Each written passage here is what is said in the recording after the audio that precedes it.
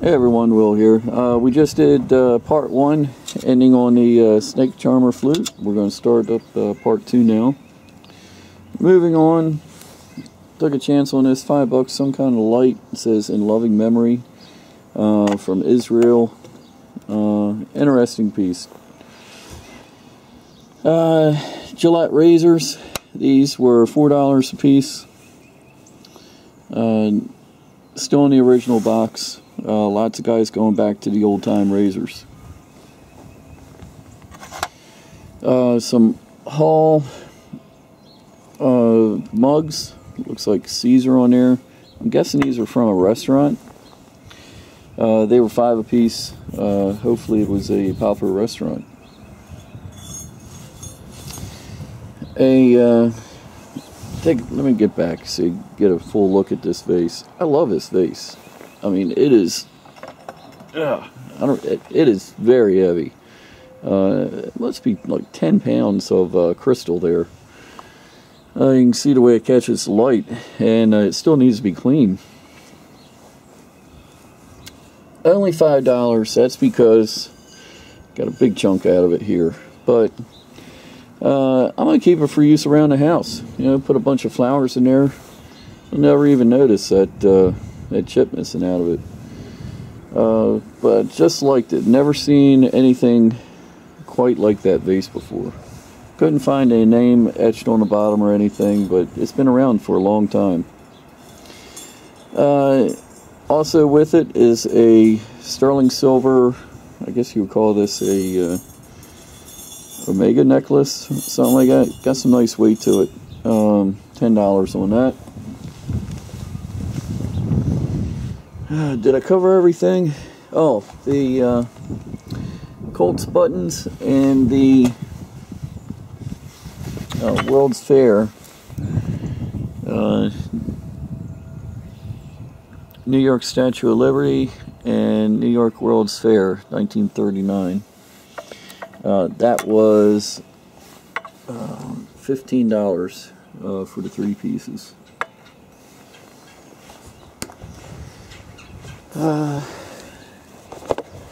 Susan's crochet doll kit. Got 3 of them. Everything you need for a crochet doll. I've seen these crochet dolls around. Never knew that it was a do-it-yourself kit. So I spent $15. I got the 3 doll kits, the Flintstones game, and the Coca-Cola set, all for $15. Really good deal there. One of my favorite pieces of the day. Check out this guy. Really cool piece. Elephant marked. The Sun Rubber Company, 1961. He is a cool piece. Really good shape. He still squeaks. Chiquita Banana Girl, Tony the Tiger, a few other rubber toys, little gorilla in the back there, Indian, well done, made by Marks, and has a date of 1964 on the bottom. The battery operated monkey carrying the suitcases, $30, but I've had really good luck with battery operated stuff in the past. Took a chance on him. Love this thing. This is a Daisy ice crusher. Flip it open, put your ice cubes in there, turn the crank, and it's get your ice in the bottom there. A really neat kind of a rocket shape to it. $10 on that.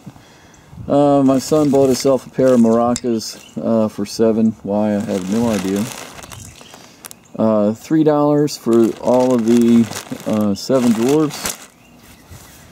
Kodak disc camera, still in the original box. Took a chance on that for $8. Couple of horse cast aluminum bookends. They were $8.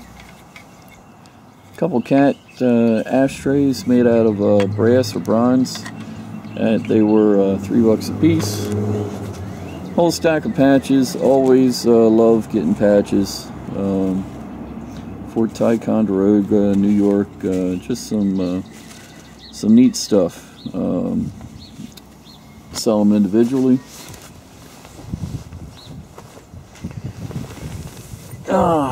Mustache cup, $7, made in Germany. Should do well with that. Love the figural dog head teapot for $10, and the clown, I guess you would call that a cracker jar, for $8. Good quality glass lamps, $25 for the set. If my wife parts with them, you should get, probably put like $100 for the pair.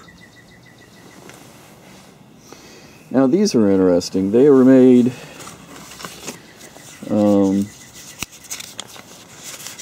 can't really, made by Jackie Austin. Each one has its own certificate. Not really big on dolls. However, I looked some of these up and they're bringing pretty good money. I think I paid $100 for this entire box. There's like 6 of them in there. But from what I've seen, they bring good money. I'm thinking probably 100 or so just for the guy. 200 for the rest. I'm thinking I'll walk away with 300 out of this box. Check it out. This is an actual pheasant. Dead pheasant they use as making part of the outfit there. Pretty weird, but somebody's got to like that. Okay, really big purchase here. 1 bin, 2 bins, 3 bins, nothing but I Love Lucy stuff. Still in the original box.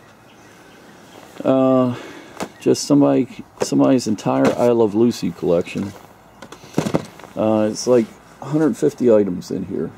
We have I Love Lucy Monopoly, I Love Lucy board game, Lucy ornaments, anything I Love Lucy this person came across, they bought. And as you can see, still in the original box. Wasn't cheap. Everything here was $300. It priced it out though, 150 pieces. It's like paying $2 a piece. So a lot of listing right there, but I think I'll do well. I mean, the Monopoly alone has got to be a $30 to $40 game right there. More Danbury Mint stuff. I was looking at this, trying to decide whether to buy it, so I looked that up. The reproductions of raceways. That's Daytona 500. Here's Darlington, and that's Talladega. And so I pulled out my phone and take a look.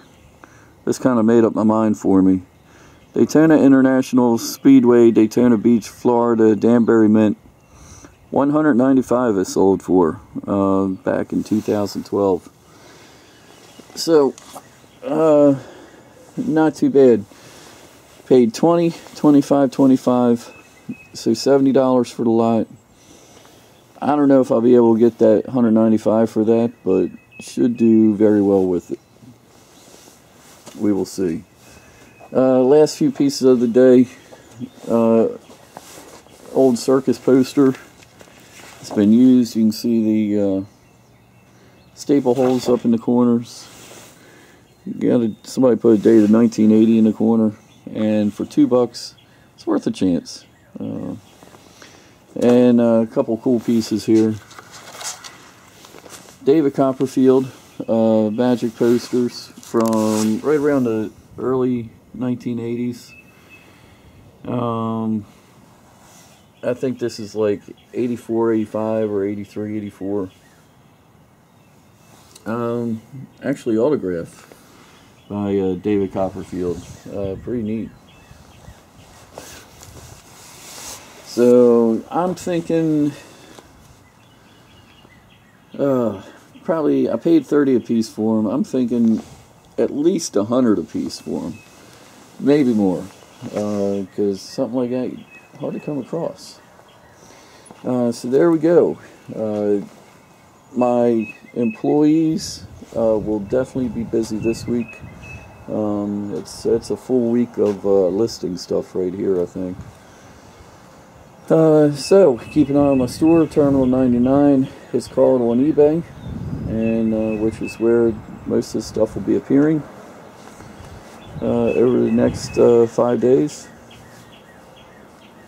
So till next time, this is Will the Yard Sale Survivalist, and we'll talk again soon.